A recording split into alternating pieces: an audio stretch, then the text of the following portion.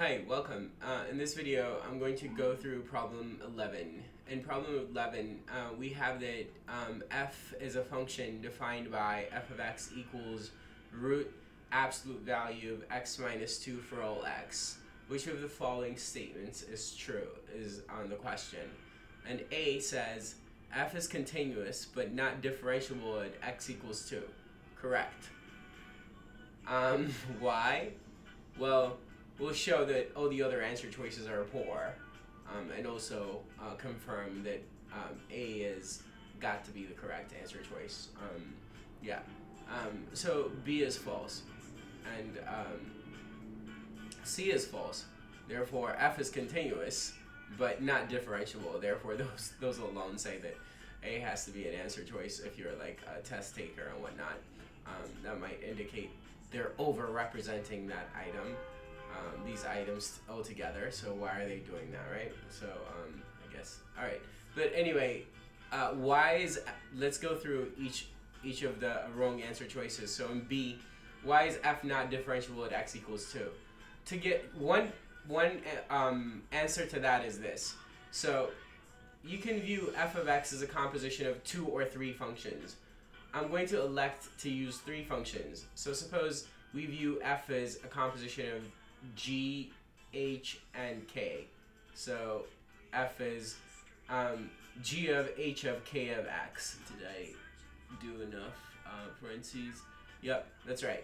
Now, if that's the case, then by chain rule, f prime of x would have to be g prime of h of k of x times h prime of k of x. I don't like my k there, sorry. K of x. And then times k prime of x. Okay. So you see, if we look at f and try to decompose it, it must be true that g of x is equal to root x. And then h of x is equal to absolute value of x. And then finally, k of x is simply x minus 2. This is one way to view it as a composition of 3 functions. And here it's clear that at some point I will need to figure out what h prime is. But h prime of x is undefined for x is equal to 0.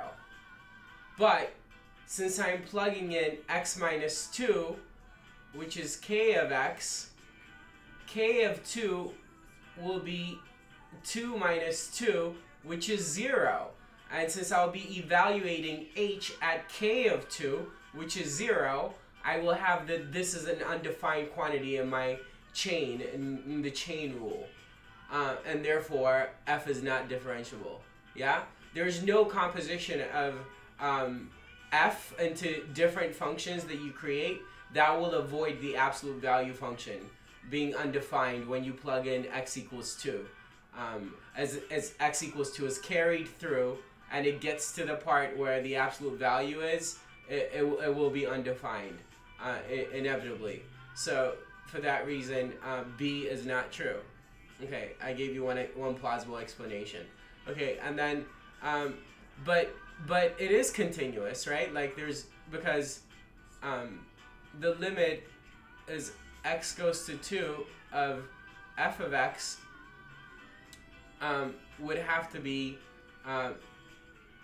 root, well, you know, you'd have to do the limit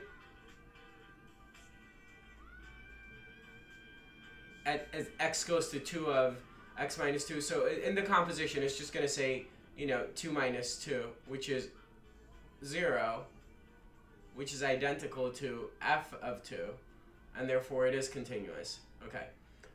In other words, the cusp scenario affects differentiability that and the absolute value, but not continuity. There's nowhere in the composition. Sorry, I hesitated at one point because I was trying to figure out the best way to explain. Nowhere in the composition of the 3 functions do you have a discontinuity in any of the functions, and therefore f should not be discontinuous. That's a better way to summarize. Okay. And then D.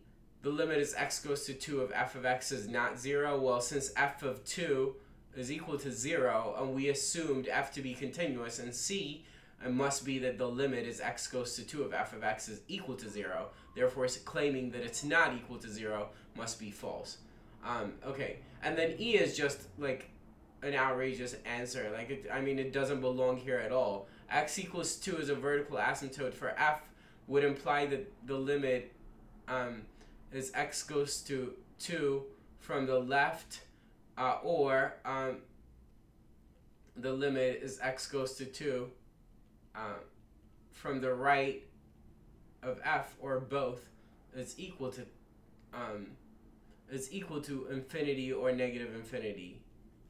If this was the case, then you're right, but this is not the case at all. The limit is x goes to 2 is 0, and not anything about infinity of any kind.